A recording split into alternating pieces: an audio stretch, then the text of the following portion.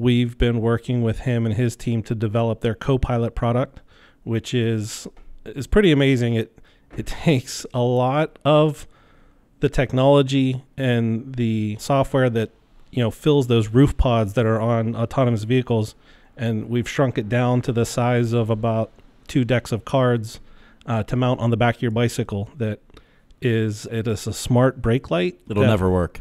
It already works. It's really great. It's pretty nuts because there are brake lights that you can buy for your bike, and this thing with its camera and its sensor and its onboard compute is identifying traffic behind the cyclist, is producing warnings in the ways of sound and light and communication to then the phone app for the cyclist, as well as the cars around them that aren't paying attention to. So it's already proving itself to be a very effective and a very appreciated safety device, again, crammed down in the size of the palm of your hand.